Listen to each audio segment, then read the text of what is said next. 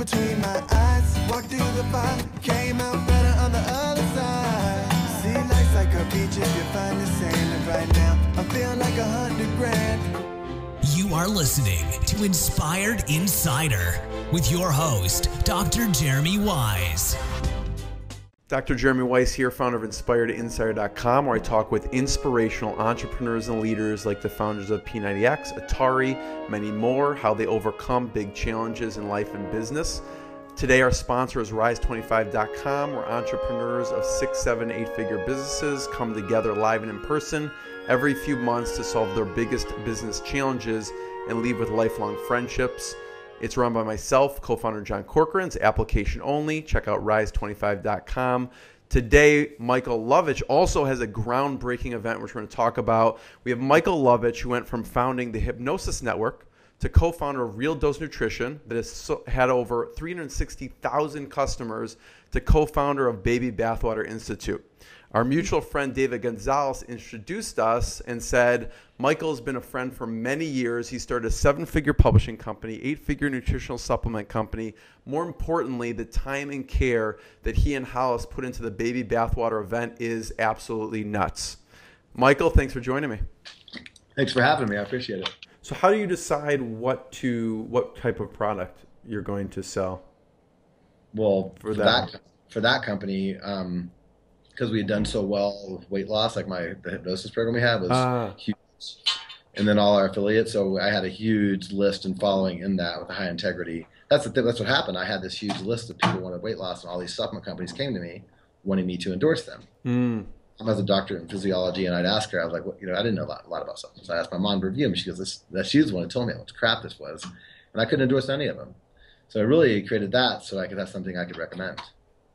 So I went there. I wanted to create a product that I could feel good about, and then market it appropriately and not with a bunch of magic crap. I don't believe in magic or miracles. That's a tough part probably about your competitors with their messaging with weight loss, right? Mm-hmm. There's probably people making a lot of claims, I would imagine. Yep, but we killed it because one is we buy media. That's the thing is, I do really well marketing to New York Times readers. So I market to smart people. So nobody was marketing like that, and they could see through that. And we were able to buy media when nobody else was.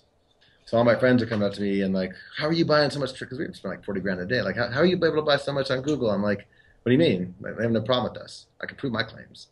Is that why? Because you could back up your claims. Yeah, I had all my white papers. Yeah. So when they would come to me and say, compliance would come out, I said, no, I can prove everything here. And then I didn't write outrageous copy either. Right. So we won because of that. Because now Facebook's getting really lax. I think they're making a big mistake. Facebook right now is very easy for some reason, but you always see ebbs and tides on the media buying. They'll get hard again. They were hard, but we never had a problem. When everybody else was like trading out cards, they're on, they're off, we were consistent. So we never had to fuck with that. So you grew up in an academic household, I think you said. So what was it like growing up? Was it like very science background or? Well, no, I mean, two professors. I mean, a law teacher. Both of them were professors. Yeah. So when you were growing up, what did you want to be when you grew up? I wanted to be a bartender. You did? when you were like 7? No, not like a junior high. That's when Cheers was on. I wanted to be Sam Malone. Like everybody else. That was it. But yeah, in college though, as I started to get into it, that's when I wanted to be a special ed teacher. I wanted to do that. That's interesting. I didn't know that. For some reason, I thought you went into sales and then you went into the hypnosis network. So I didn't realize. I took a couple of years off, and I did some high tech like sales through the channel kind of stuff because I can sell complex stuff. Yeah, that was database and key encryption management. Yeah, so selling to chief security officers is really fun. Yeah. Michael, what's the vision right now? I know, like when you first started Baby Bathwater, you had a certain vision. What is it now? Now that you've done it for almost 3 years. We're still figuring. I don't think we're big vision guys. Yeah. We're still figuring that out. We're to make the events better and better, and I think we're going to expand to Europe. We're looking into that, so to throw better things, and also a vision to make it more of a it's more organized. Like it's been so grassroots, and it's hard. Like we throw parties and it does well now, but to treat it like a business has been a struggle because it didn't start like that. So the vision is to make them better and better, better and better people, and then expand the footprint, and then maybe do some publishing down the road because we have so many. Because I think that nobody really has kind of. There's other cool things too. There's other cool masterminds, but nobody has that. They're all a little more insular. I don't think anybody has the kind of diversity, and I think if we want to start taking the people who are coming and the people who are sharing and maybe create anthologies and things like that. We thought it'd be kind of cool to take the people we have and publish some of their stuff and create because you have some rock stars. Yeah, we thought maybe have letters from the tub and create volume 1 and create some books and some stuff like that. And then we do have we have a member. We did the membership thing after the last event because people wanted more, where we have an online group. Oh, you do? Okay. We have smaller retreats on the back end, but you can't get into that until you know it very, very well. It's kind of a 1-by-1-by-1 thing. Mm-hmm. And this was our first year doing that, and it's been really fun. But to make that better, I mean, it's like anything else. There's a lot of bathwater in that. That's the first time I've ever done anything like it, and we wanted to be different and all that jazz, right? So it's been great. But there's been fits and starts. So if we're going to continue to do that, we have to get better at it. So how many events per year do you? Well, that's because we have our 2 big Utah ones, which are the ones we're talking about. That's one Eden, Utah. Yeah, which are invite only, or you get referred, and then or apply, and then it's hard to get into. But then we have for our members, we have 4 retreats that fit 25 people up. It's a summer camp called Gold Lake. Maybe we're in Boulder, 3,500 more feet up. And it's real retreaty, and we have a great time, but that's more of a mastermind. That's where we really get to work. Yeah. And we throw some intensives, with Esther. We have a intensive with Esther coming up for the founder thing. We have a media buying intensive coming up. Yeah. Those are real specific of kind of maybe around a retreat, but you find that people really want this particular topic or it hits home for them. And then those are half price for members, but they're small. They're little 30-person workshops. Yeah. I mean, it's still not tiny. I mean, it's intimate. Yeah. I mean, it's intimate, but it's still, it's a significant number of people who want to do it. Right. And then that's more members get first chance at those. I like it. Yeah. Love it. Yeah. What have we missed so far from your journey? What's that? We're working that one out. I mean, that's the whole thing. It's always that way, though. It's always a work in process because, like you said, you want to cut out the things you don't like, and then you want to add things you do. So it will always be like that, I would assume. Right. And we try. I think we added a lot. We our membership's going to do this, this, and this, and we're delivering, but it's a lot of work. And I don't think we anticipated the amount of. And then we have to deliver because that's who we are. So we're working a lot more than we thought we would because it's a lot harder. Right. That's the nature of it. What else do we not talk about your journey that would be interesting? If there's a lesson or a mentor that we didn't talk about that's been influential for you. I don't know, because I've just kind of rolled into it. Yeah. I mean, I guess the biggest thing. Who do you call for advice now? Depends on the type of advice. Yeah. I still call Dave Lacani, who also goes to our event. I call him a lot he's more my age, a little older for, I'd say overall narrative. If I want to what's the narrative on this thing? Because he's the best narrative guy I've ever met. Yeah. If I'm looking for business advice, I call a guy named John Linton. He's also a member. The guy's incredible. I can't believe he got to our event. And then all of a sudden, he owns a diamond mine, and he does this, he does that. Wow. This is crazy. So, because I still don't consider myself a sophisticated business person. So he's a guy, if I have a business thing, we call him, to be an adult that way, because I'm still not sophisticated with the paperwork and all this kind of jazz. Everyone has their different strengths, I guess. But I have one last question for you, Michael. I really appreciate your time. This has been hugely valuable. I love hearing about this stuff and your journey. People should check out BabyBathWaterInstitute.com. Anywhere else we should point people towards? We also have BabyBathWater.com. The Institute, that one is this event. That's okay. The one so BabyBathWater.com or BabyBathWaterInstitute.com. So my last question is about you were a Hot Wings champion.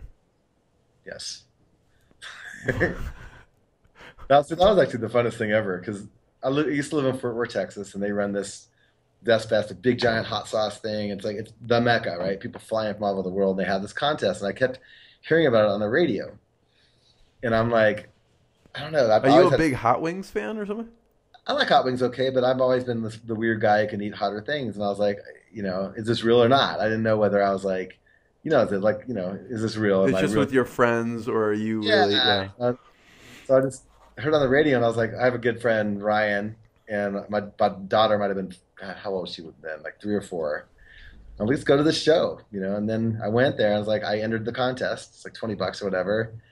And it was like a round. He's like hundreds of people joined this, and there's like rounds, right? So they gave you 10 boneless wings, and then you had to beat your table, and then you had to basically eat them as faster than anyone else. Yes, so they're extremely hot. And they're really hot. Yeah, no bones in them though, which is nice. Yeah, and it ended up, there's hundreds and hundreds of people, so you win your table, and then you move on to the next table, and you have little breaks. So, yeah, I just got on there and did it, and like my first heat, I just crushed that table. Like I was like, wow. And I'm to the next table, and I'm to the next table. So I'm like, and I'm just crushing everybody on my table. Is it always 10 wings, or do they keep increasing the number? Okay. It was that big. It was enough where you could, it was all part of it. But then I started like, I'd go to the bathroom for breaks, and other guys who were going to go on to the next table, I could see their faces were red and they're sweating. I'm like, and I felt good. But I called my wife. I'm like, I think I'm going to fucking win this thing, man. Like, she came down and then made it to the last table. And I didn't just win. I won like easily. Really? They were in struggle. They're struggling because by that time, how many wings have you eaten? At least 50. I mean, over a period of like 6-7 hours. But I just didn't feel the pain, and it was easy. And I actually had beer with my last one. It was great. And they won this big screen TV, which I still have at our house. And it was kind of fun. Hot Wings champion. Hot Wings. And then I went to my friends. You ever watch Man vs. Food? Yeah, I've seen that. Yeah. There's one where they put like the hottest pepper ever in a blender. Yeah. Because he went to this place in Brooklyn and he tried it twice and couldn't do it. So and my friend Frank was like mafia. He's like, if you come to New York, I'll pick you up and we'll take you to Brooklyn in a limo and we'll do this thing. And I went there, and they had raised it because some other professional eaters came and was able to do it. So they made it hotter. What did they make? Like, what were they having you eat? What was it? I mean, it's hot wings with fucking ghost pepper. Hot wings with the hottest. Yeah. Yeah, it was a lot hotter than the competition. Not even close. But I finished it, and I fit it, and I was like the second picture on the wall of the new hotter one. But then that one.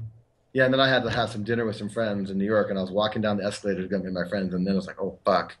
And I was in fetal position all night, and that was the end of my career. You mean after that? I didn't, it just ripped my stomach apart. Oh, my God. Yeah. So I'm done. Never no again. More hot wings. Well, it was fun when it didn't hurt. That's crazy. How do you brought up your wife and your daughter. I don't know how many kids you have, but how do you balance family with, and that sounds like this is one of the reasons you like this business is because you wanted to be with family. How does the family fit in? How do you balance the family with all the businesses? Well, pretty easy. I mean, we're one and done. So we have one daughter. She's 11 now, going on 12. And yeah, I get the home office for the most part. I might have an office to go to, but I'm always allowed to stay at home. And then my wife doesn't work. And so she's around, and she takes care of she takes care of our life. So she takes care of not only the family stuff, she takes care of the finances. So she's in charge of our money. So I don't have to do anything but work. Yeah. And I do have time to hang out with my daughter a lot and do stuff. And then Baby BathWater is great because Piper, my daughter, comes on my events. She hangs around. What does she think about him? What's her take? She loves him. She's a ham. I think she likes them. She gets to screw around. We make her work a little bit, but I try to make her work, but she acts like she works. But she's social, and we have really nice friends. And so Hall just got here. He spends a lot of time with her, and a lot of especially the women entrepreneurs in our group, they pay a lot of attention to her, and the more time with them, the better. So I really like the crowd we have. So she's integrated into our world. Yeah. And then my wife and I go out a lot. We take her out to bars. She's closed down bars with us. So one, and I don't know if you have kids, but one is a part. They're younger. They're 2 and 5, so they're a bit younger. It's like having 2 dogs. You can take one dog anywhere if it's trained. You can't take 2 dogs. When you have one kid, it's kind of like that well-trained dog. You just take him everywhere, and she's kind of like that dog in the pickup that gets to go everywhere with me. That makes any sense. So what do you feel she's picked up by being around the women entrepreneurs? I have no idea. I just think she just kind of express herself more, and that it's possible. It's interesting because you said, in one of the audios I listened to, you said your mom used to kind of sneak wheat germ and your spaghetti. They were into health, and that point kind of probably you soaked that up, right? Yeah, I did. I was taking supplements since I've been born. My mom's one of those freaks. Always, yeah, doing that. So I'm wondering, like, I'm just, it's really interesting. Your daughter's probably soaking it all up right now, you know? Yeah, I mean, at 11, like, she's in that crazy stage. She's hitting puberty and all that. So it's like, who knows what my daughter thinks now.